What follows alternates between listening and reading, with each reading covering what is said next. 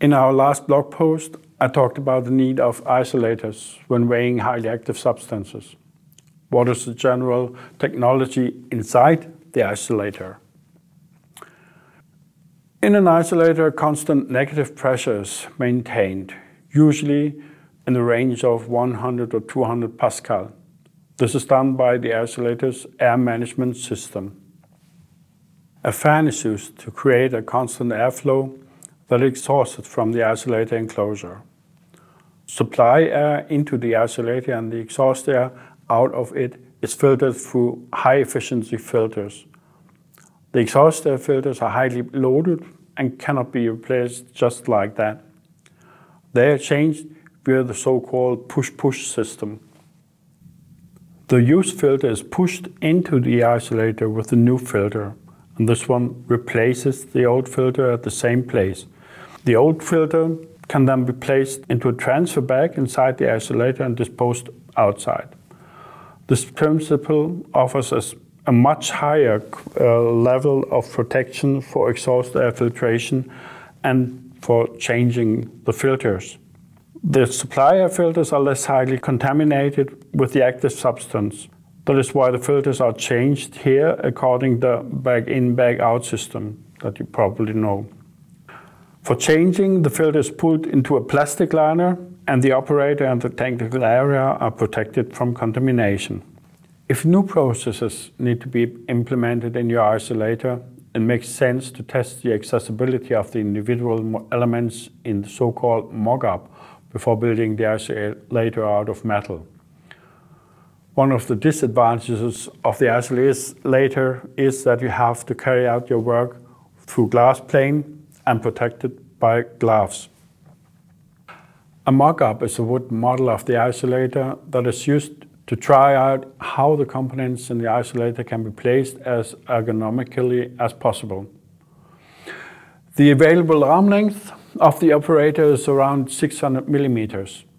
The components have to be within this range so that the operator can reach them at all times. The mock-up is not an exact copy of the later isolator, but it is limited to those components, essential components, which are placed in the wooden model. Before working with the isolator, it makes sense to carry out a leak test to check if the isolator and the gloves are tight. After all, the tightness of the system is what makes safety for the operator. In a leak test, a slight overpressure is applied to the gloves, and it is measured whether and how quickly the overpressure is released. If the pressure drop exceeds a permissible level, the gloves must be replaced. You can also do this during operation without breaking the containment, so changing is possible even then. The leak test of the isolator checks how long the isolator holds a negative pressure. This is done before the actual work to identify, find and fix any leaks. Of course, the isolators are controlled by a PLC system, which controls the airflow, the negative pressure, and the functions of the automatic valves in this isolator. If the isolator is inerted with nitrogen, the correct oxygen content is constantly monitored, regulated, and in emergency cases, the appropriate emergency functions are carried out to protect the operator and the product. Of course, cleaning can also be integrated into the control system. So that was really a lot of information in one go. I would like you to take home with you that isolators have their own air management system, which controls the airflow in the isolator and the negative pressure inside. The exhaust air filters and the isolator are changed with the so-called push-push technique, which allows to be carried out with the utmost safety.